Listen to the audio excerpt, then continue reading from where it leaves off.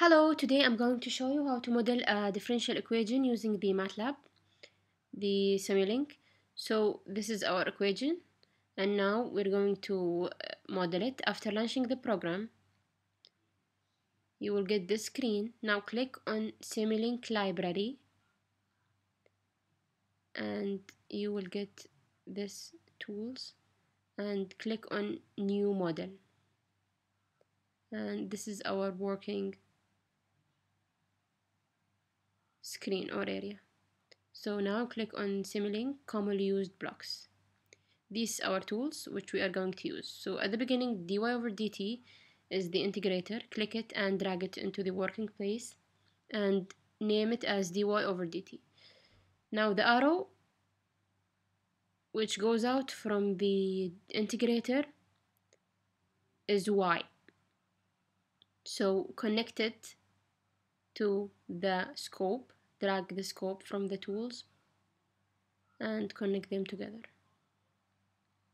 Okay, now as you can see, the y is multiplied by 2, so in order to multiply it by 2, add gain. Click on gain and drag it and change the variable into 2.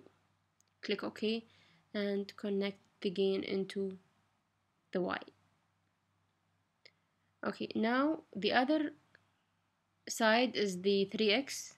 So in order to get the x which is independent, click on the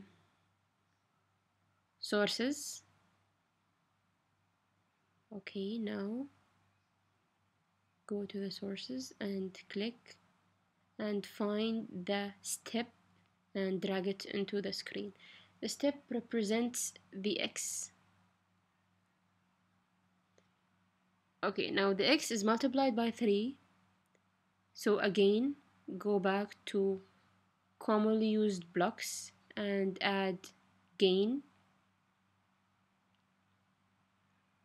and drag it to the screen and change it into 3. Click OK and connect them together. Now the last part is the 1, which is the constant. Click on constant and drag it.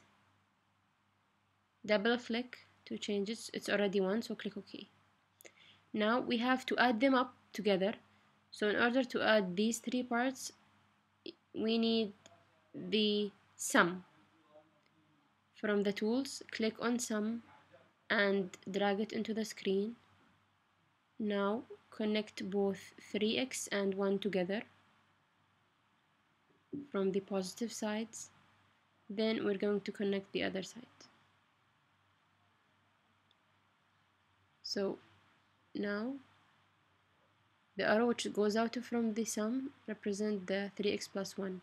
Now click and add another sum in order to add the 2y. Now here change the double click and change the into negative and connect the negative side with the 2y and the positive side with the sum. And now we model the whole equation.